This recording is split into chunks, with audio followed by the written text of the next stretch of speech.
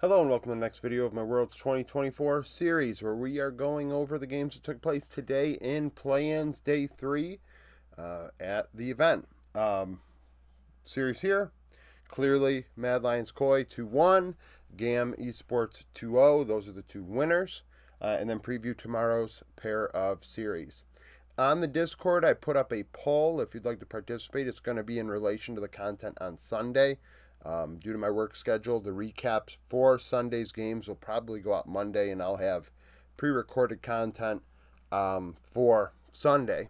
And it's in regards to what three champions you believe will define Worlds 2024. I just simply put up the top 20 champions in presence thus far, and choose the three that you believe will define Worlds, and I will go from there. Now, these series, I had PSG winning 2-1. It was a sloppy series out of PSG. Junjia looked like crap. Maple over-aggressive, overextending on the LeBlanc, for example. That game, I mean, he was in a decent position and threw it all away. The fact that Mad Lions were able to win with like Renekton mid is pretty insane. Probably one of the most disgusting picks I can think of in pro play is watching like a Renekton mid. I've never been a big melee mid guy, and Renekton is already pretty tough up in top lane, so to see him in mid lane, even for Frescowy, was ugly. Mirwin then got it in game 2 and struggled, as Junjia did decent in that one, and Maple and Betty as well, but Maple just, even in that game, just, it was ugly. It was an ugly performance. Now, Supa was definitely MVP. I mean, the amount of damage the guy is dealing is very, very high, probably still averaging over 1,000 after this one. We've seen it all the way back to even his profile when I previewed the team and I said the team was going to stink. He had high DPM numbers. Those were undeniable. His ROI was great. So for that to continue, I mean, he's a very aggressive player and finds a way to deal damage, and that's a big portion of what you need out of your AD carry, going 23, 6, and 11, 46% of damage. Elyoya, 4, 5, 28 in the jungle. Ozzy, 8, 6, 20, 28% of damage in top lane. A lot of that coming on the Corki in game 3. That was kind of a bright spot for them for a little while, but as the game went along, they kind of threw it away. They were in a good position. I felt like they were in a decent spot to win that, but they threw it away. One team fight is all it took, and they lost off of that team fight. It just kind of just went from there. And it's unfortunate because, I have PSG in high regard. I've been singing their praises, and they've looked terrible. And sometimes, the reality is it's who's the best on the patch, who's the best on the day. Not to say PSG aren't worse than Mad, because clearly they were worse today. But, it is a matter of who are the better team on the patch. And Mad are able to flex things around and get more creative than PSG can. And you even heard the coaching staff say that in an interview. And, I always say you need to have some sort of surprise factor if you are a Western team against Eastern teams. And PSG, although being an Eastern team, is a minor region team. That is as competitive. That doesn't mean that they're not competitive, because there are people that thought they'd go to quarterfinals, and I thought they would be at least, in contention for the 8th spot in this event. Mad offer things that other teams don't. Mirwin in top lane offers a lot that most top laners of this event will not.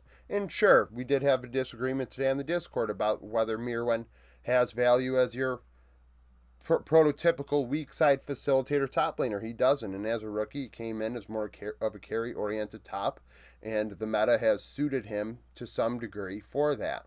Now, his development needs to begin to include the Orns, the Kaysantes, etc., to further fill out his pool and take him to what we would consider to be a non-meta dependent top laner.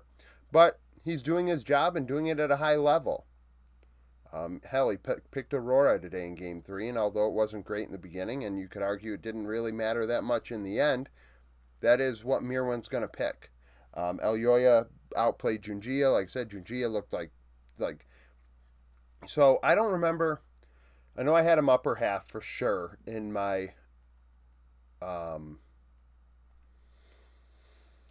in my rankings for sure. Maybe even higher than that. But there were, I know some people that had him as high as like fifth going into this event, and he he's really struggled. Now, this does not mean that he's a bad player. We've seen him.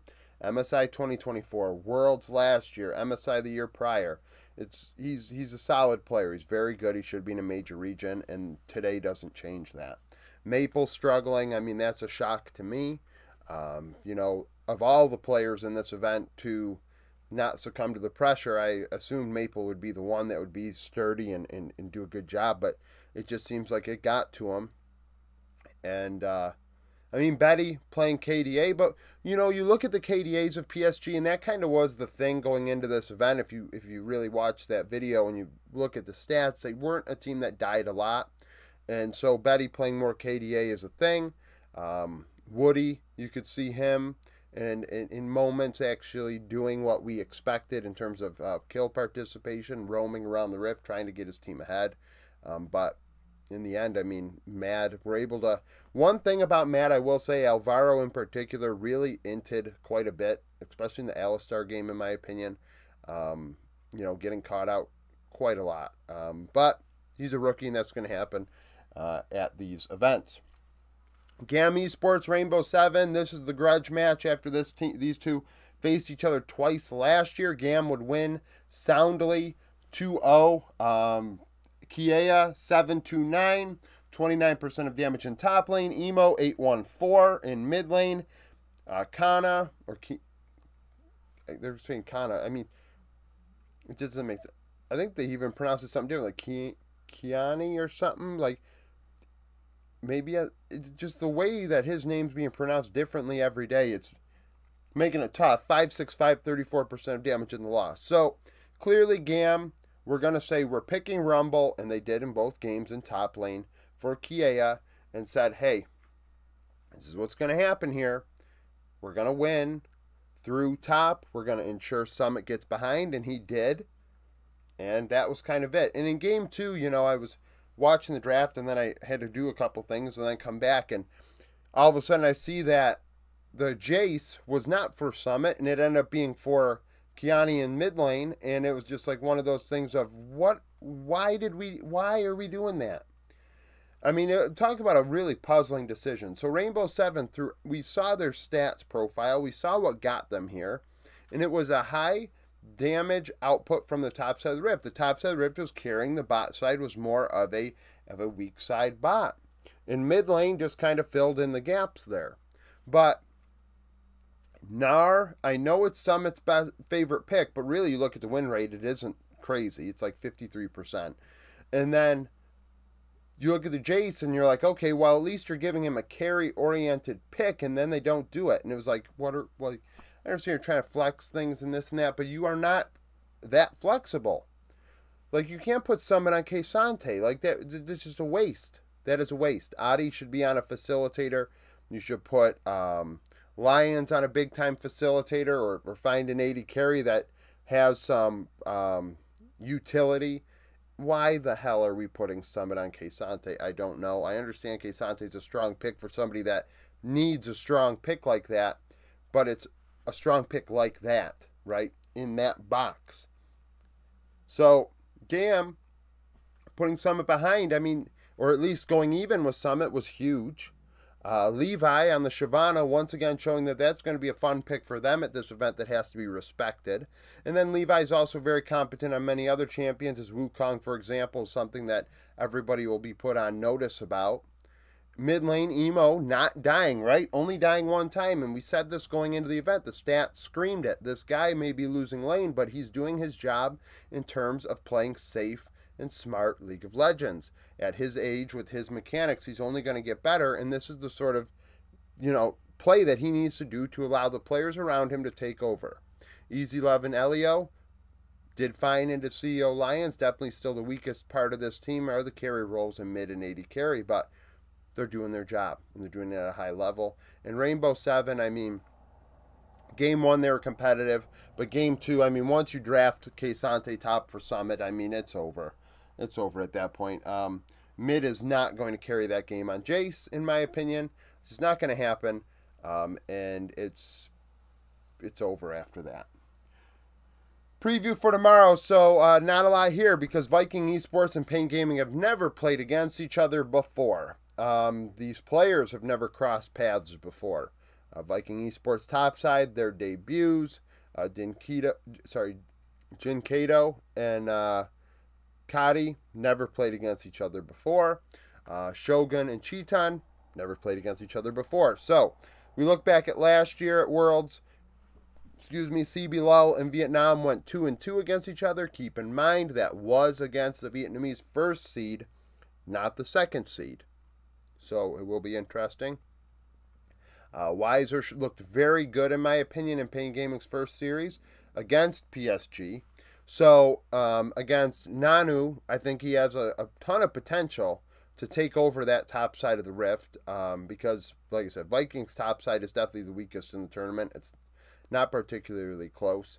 Kuroka in the jungle, I don't know if he's going to really take over quite as much, but I believe top lane certainly can. Mid lane should be an interesting competitive matchup.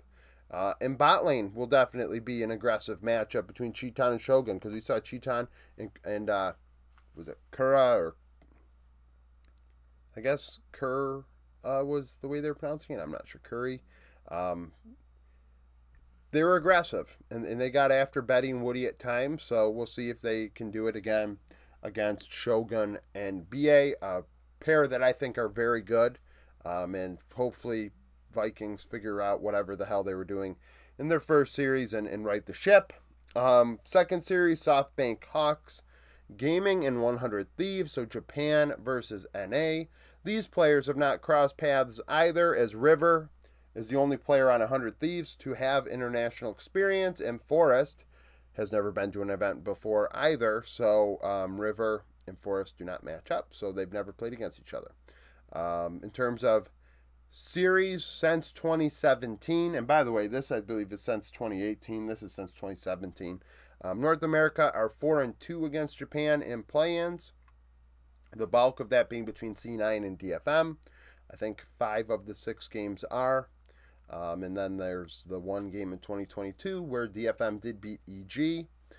This matchup, Evie, in those games for DFM, playing into Sniper, that'll be something. Because Evie could coin flip heads in that one and win that matchup, certainly. But he also could flip tails, and Sniper can beat him. So that'll be a thing to watch. I think River, that is who needs to take over. Quid in his first series.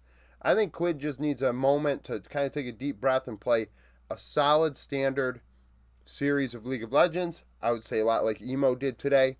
Do not overextend. Do not try and carry. Allow River to carry this and get you past this series into the final series to try and get into play-ins. I think that is something that they really need to do to allow Quid an opportunity to be better for the rest of this tournament after tomorrow if they can win. Bot lane, I think that matchup is pretty close. Marble and Vista are not going to, ruin anyone's day. And then Tomo and Isla might just ruin their own team's day. So it's one of those things of whoever doesn't hit their face off has a good chance of winning. And River just kind of needs to be given the keys to the truck, if you will, and just to drive the 100 Thieves to the next series. So that's it for this video. Thank you for watching. If you like the video, like it. Subscribe to the channel for daily League of Legends content. Follow me on Twitter, join the Discord, become a YouTube supporter, and hope to see you again tomorrow.